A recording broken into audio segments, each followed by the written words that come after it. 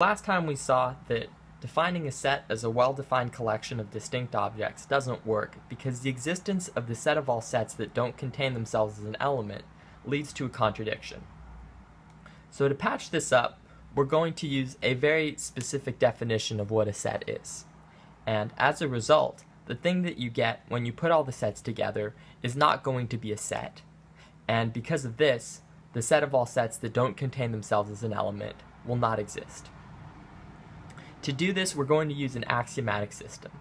This is a list of rules written in a very precise mathematical language with some new notation that I'm going to introduce as we go along.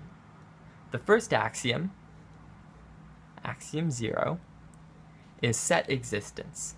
There exists x such that x equals x. So this backwards E symbol means there exists, and everything that goes in these parentheses is the thing that we claim exists satisfy. So we're claiming that there exists some element x, and this x satisfies the condition x equals x. So now, if x were to exist at all, it would definitely satisfy this condition x equals x, because that's just the definition of equals. So really what's important here in this case is that there exists x. The only reason that we have this part in the parentheses after is just to maintain the structure of the language.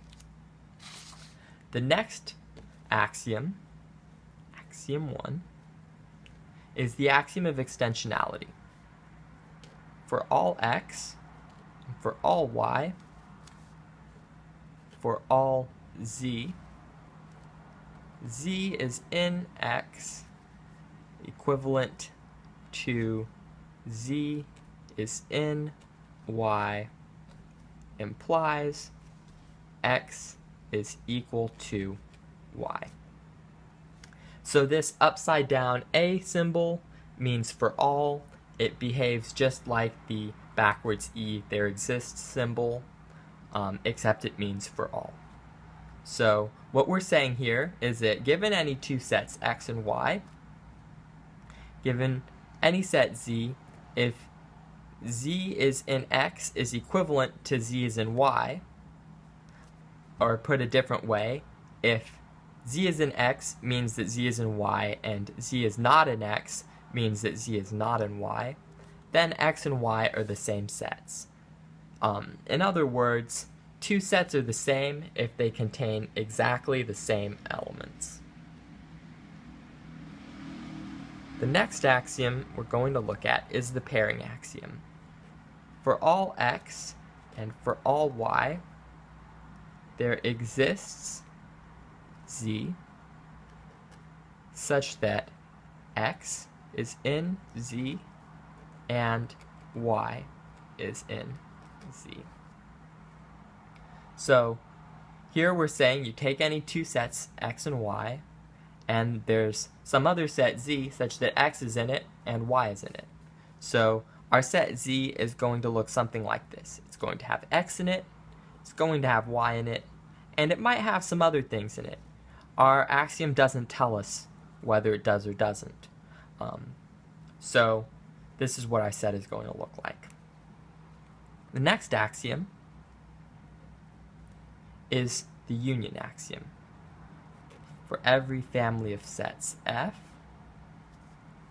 there exists a set A such that for all big Y and for all little x,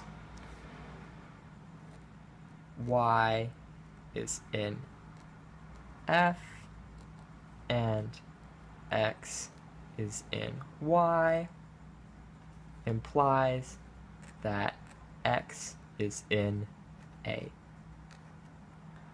So here, this kind of curliness on this F is just to emphasize the fact that F is a set of sets and that we're going to do stuff with those individual sets that comprise F. So we're saying you take this F, which is a family of sets, or a set of sets, and with this F, we can make an A as follows. If y is in f and x is in y, then x is in A. So let's look at an example. Let's have our curly f be equal to the set containing A and the set containing B and C. So this is a set. It contains two sets.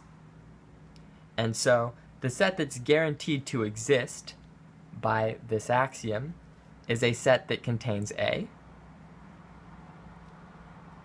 because this set contains the set containing A, which is our big Y, and that set, that big Y, contains A, which is our little x, and so x is going to be in our big A. So it's going to contain A, it's going to contain B for that same reason, it's going to contain C as well, and once again, it might contain some other things. There's nothing here that says that it only contains these elements. All that it says is that these elements satisfying these conditions mean that they're in the set. So these ellipses are kind of annoying, but there is another axiom that's going to allow us to get rid of them.